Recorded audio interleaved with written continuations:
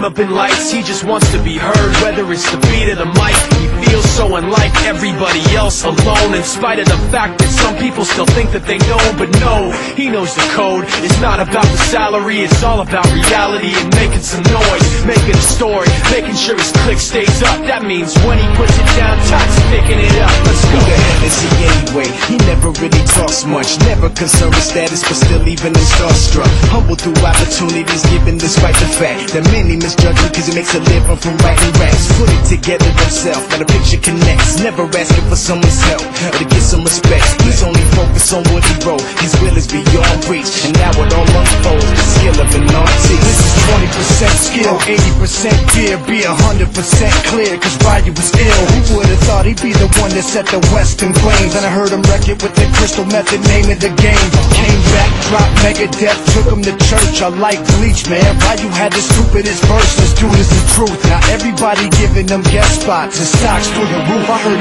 him with that stock.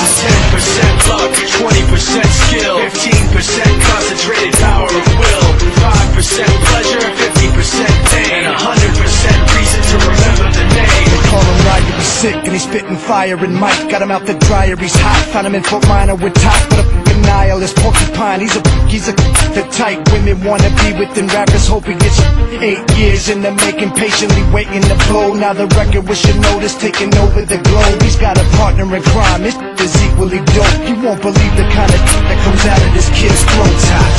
He's not your everyday on the block. He knows how to work with what he's got, making his way to the top. He don't think it's a comment on his name. People keep asking him, was it given that birth that doesn't stand for an acronym? No, he's living proof. Let him rock in the booth. He'll get you buzzing quicker than a shot of vodka with juice. Him and his crew are known around as one of the best, dedicated to what they do and give 100%. Forget Mike, nobody really knows how or why he works so hard. It seems like he's never got time because he writes every note, he writes every line. And I've seen him at work when that light goes on in his mind. It's like his design is written in his head every time before he even touches a key or speaks in a rhyme. And those other fellas he runs with, the kids that he signed, ridiculous, without even trying. How do they do it? This is 10% luck, 20% skill, 15% concentrated power of will, 5% pleasure, 50% pain, and 100%